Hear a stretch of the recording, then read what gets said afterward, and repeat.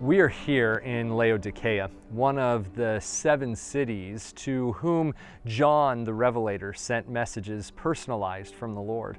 In Revelation chapter 3, verse 14, we read, "And unto the angel of the church of the Laodiceans write, These things saith the Amen, the faithful and the true witness, the beginning of the creation of God. I know thy works, that thou art neither cold nor hot. I would thou wert cold or hot."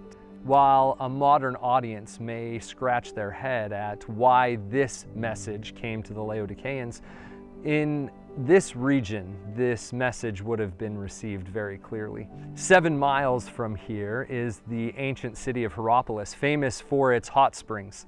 And 7 miles in the opposite direction is the ancient city of Colossae, famous for their cool, fresh water.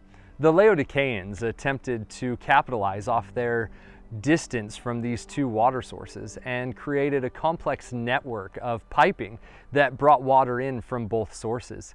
However, this piping had an unintended consequence in turning the water lukewarm from both sites. As I think on this individualized message from the Lord to the Laodiceans, I take comfort in knowing that God is a personal God, that His messages are intended for general audiences, but also are intended for me. As I think on personal revelation I've received or my patriarchal blessing, I am encouraged by the fact that God wants to speak individually to me.